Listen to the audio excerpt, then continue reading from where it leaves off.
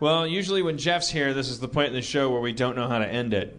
All right. I will keep the tradition alive. Okay. So, when was the last time you cried, Dan? I don't know. I can't remember when the last time I cried is. Probably I watched some sad movie or something. Okay. What did I? Probably cried. What did we watch? Must have been some documentary. Probably cried during some documentary. Yeah, there's some rough ones out there. There's this one called, and I only name it so that you never watch it. It's called Dear Zachary. Do you know what I'm talking about? Do not, if you haven't seen it, do not watch it. I'm genuinely saying, because Emily and I got into a lot of like real crime docs, and we just watched them over and over, and this was just one of them. It should come with a fucking warning, like, oh, do not watch this one. That's all. The movie should be called Do Not Watch This.